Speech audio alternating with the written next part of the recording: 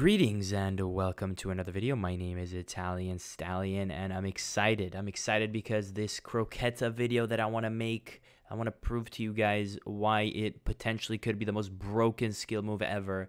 It's an easy video because, I mean, the clips are easy to find. It's pretty obvious that the move is broken, but what I wanted to dive into is specifically why it's broken, you know?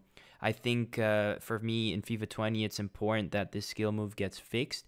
And by fixed, I mean they either have to remove it because I don't think you can tune it the way it is. The way it exists now, you either remove it or you completely rework the skill move itself because it is inherently broken. At first glance, the main reasons why it's broken and the most obvious ones, contributing factors to why that is are it's too easy to do. The commands are way too easy to do, right? And it's a 4-star skill. Making it a 5-star skill already makes it less accessible, therefore less frequent to use. And obviously, the main one that everyone says, it's easily chainable. Now, while these three factors, if fixed, if you make the inputs harder, if you make it a 5-star skill move, and if you don't allow people to chain it, are you going to alleviate some of the pressure that this broken skill move brings? Yes, but it doesn't solve the inherent issues, which is why for me, these three things are the tips of the iceberg. These are just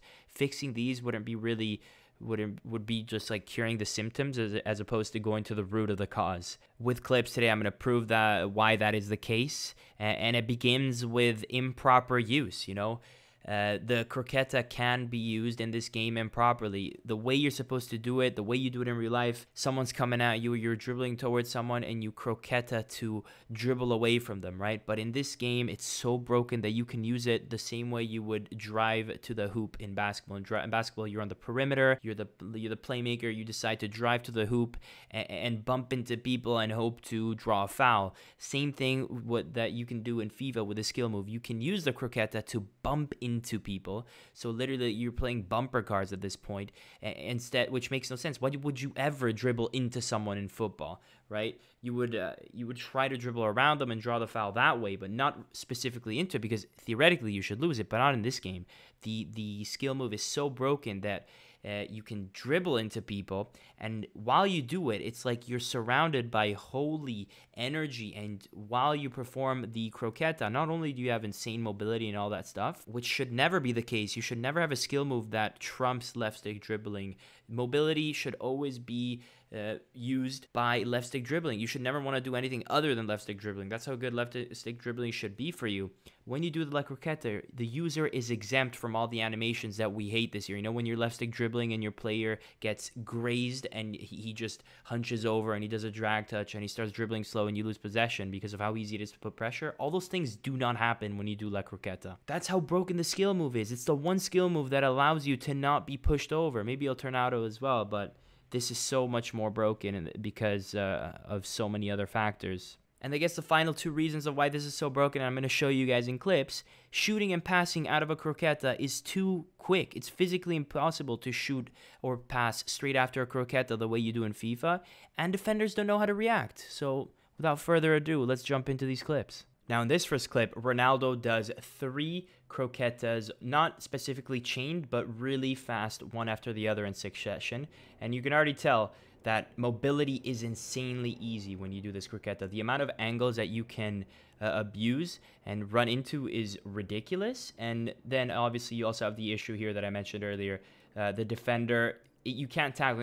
Even if you pull off the tackle, the ball will just go back to him, and he can then perform another skill move and shoot, even though there's kind of a Perisic in front of him, and it's too easy. In the second clip, Mbappe shows us the improper use of La Croqueta. You see what I mean when I say people, instead of weaving away from a defender, people can use it to bump into a defender, right? And because like I said, while you do a La Croqueta, you're exempt from losing possession. You're exempt from your player losing balance excessively and all these things. My defender gets out of the way as he gets pushed away from his croqueta, and he ends up with the ball. He shoots through my legs after the improper use of La Croqueta. Here's a beautiful example why even if you fixed La Croqueta, it doesn't really fix the game, because as you can see, the pass, everything's intertwined. I've talked about passing here. Atrocious pass that goes through my defender's legs should never in any universe be pulled off, because I mean, this is the definition of everything that is opposite of skill. But obviously in terms of La Croqueta, you have the issue of the chaining, and then obviously the issue that after a La Croqueta, the speed at which you can perform a pass or a shot straight after a croqueta is insane. In this example, Rashford does 2 croquetas, not necessarily a chaining. You know, the first one, obviously poor defending by me, but that's, again, improper use of La Croqueta. In this situation, to get on the inside because I've overcommitted, you're supposed to do a fake shot, a scoop turn, something like that. Not a La Croqueta. You're not weaving away from me. You're just using it to weave on the inside and grab you on the inside. If you actually did a La Croqueta in real life in that scenario, you'd probably fall over because you'd be off balance. Nonetheless, we proceed. He does a second La Croqueta, which, you know, it's a nice looking move to get the space. But again, inherently for me, at its core, it's so overpowered. It's like the mobility you have on this move is just off the charts compared to the mobility in any other aspect of this game. So it's broken to begin with. But have a look at the speed at which he takes the pass straight after the La Croqueta. That is physically impossible. You have just done a croqueta. You have just landed on your right foot. There is no chance you can perform a pass that quickly right after landing on your right foot. That's physically impossible, and it's so broken how quickly you can do that.